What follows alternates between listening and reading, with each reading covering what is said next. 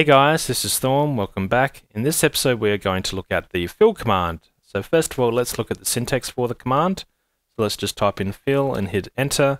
Okay, we see here we have a x1, y1, z1, followed by an x2, y2, z2, a tile name, which is basically a glorified way of saying a block name, the data value for the tile name, which is an optional input. Then we have old block handling, and we'll talk more about that in a second.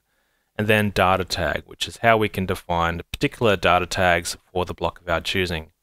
So, first of all, let's talk about the x1, y1, z1, x2, y2, z2. Now, these are two three-dimensional points where we want to fill every block between those 2 points with a particular block of our choosing. So, for example, if I wanted to place a gold block down here to represent x1, y1, z1, and I want to make a nice looking cube here, so let's just fill this up a couple of blocks and destroy these. We can see this could represent our x2, y2, z2.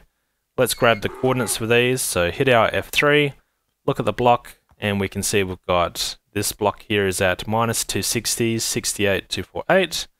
This one is at minus 256, 72, 252. And if we were to fill this area with a block of our choosing, so let's now put this into an example. And here we're going to look at here's these two coordinates put in for x1, y1, z1, x2, y2, z2. Tile name, I'm going to be using the ice block.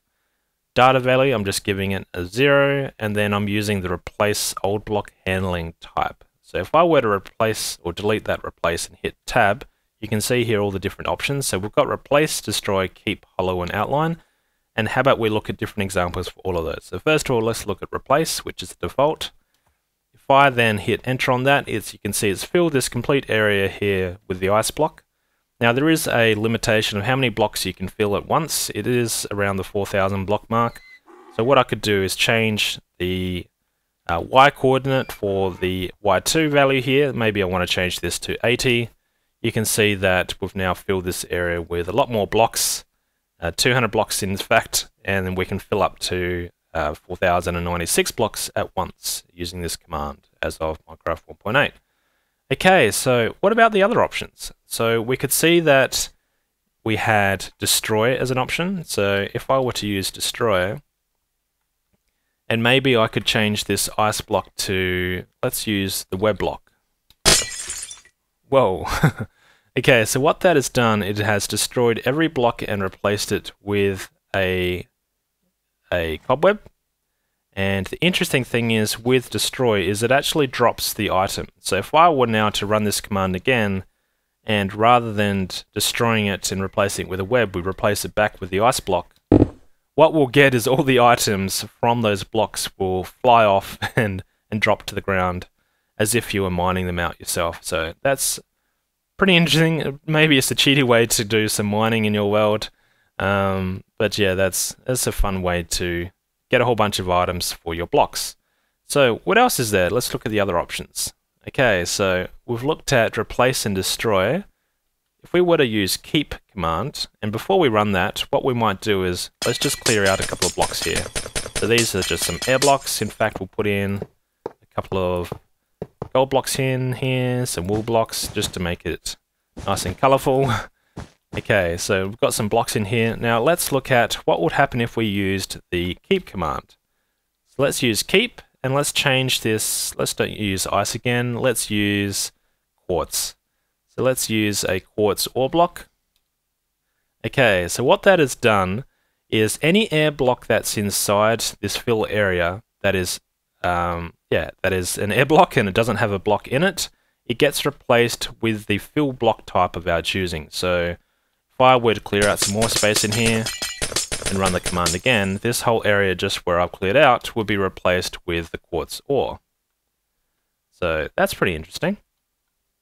But there's more options that we have available. So let's look at some others. So now we have hollow. So what the hollow command will do, in fact, let's now use a different block here again. Let's say we want the wool block, and we will give a data value this time because we want a different color. So let's use 5, which I think is green. There we go. We've got some nice lime green wool here.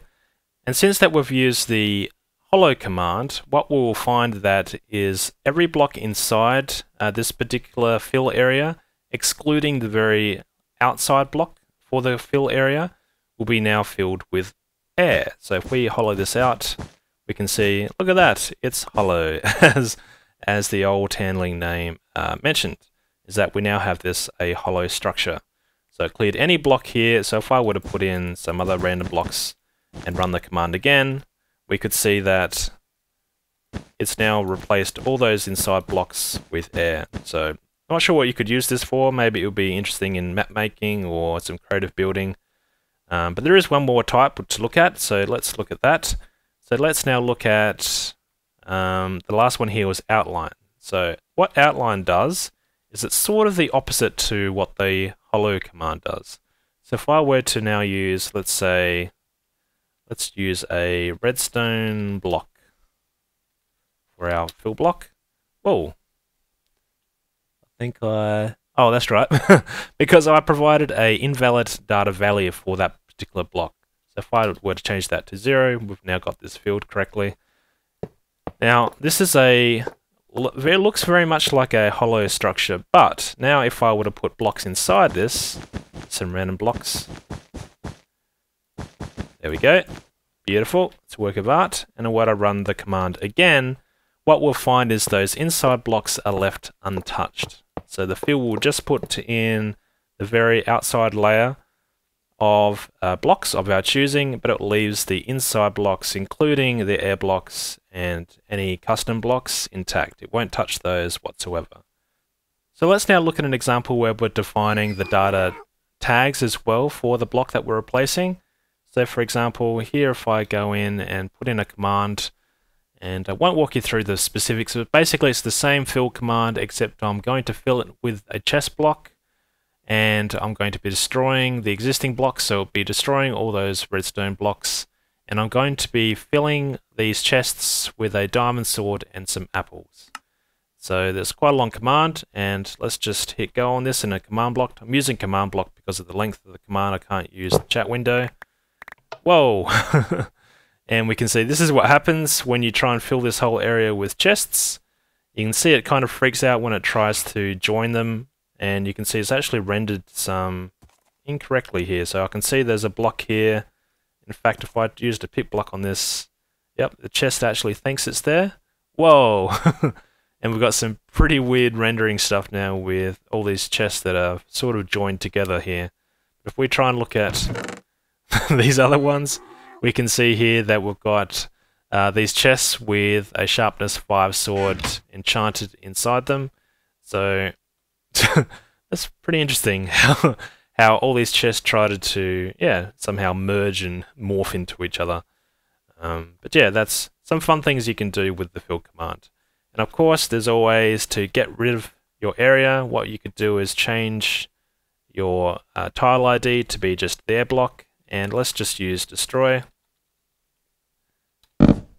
Gone. So we have all these chests, all these entities down here, and they've all been destroyed, and I can pick them up. So, but it doesn't destroy. You can see here I don't have apples or the diamond swords that were inside these chests, so those seem to get lost when you use the destroy command. But if you used replace, you wouldn't get any items at all. So for example, if I were to rerun this command, this command down here in this command block to create all these chests, my frame rate is going crazy at the moment. And if I were to, rather than using destroy, if I used replace, I won't get any extra pickups from destroying all those blocks. So there we have it. That's the fill command in a nutshell. I think it'll be pretty useful for the map makers out there, and anyone that really wants to muck around with being creative with the different fill types that we have available. And yeah, I think it could be interesting to muck around with and start to use in your worlds, particularly if you're map making or creating some kind of creative structures. And yeah, I think it will be rather interesting to muck around with. So I'll leave the video there. Check the playlist, the command playlist that I have available to view a whole bunch of other commands and their uses. And until next time, see you guys and stay awesome. Alright, see you guys. Cheers.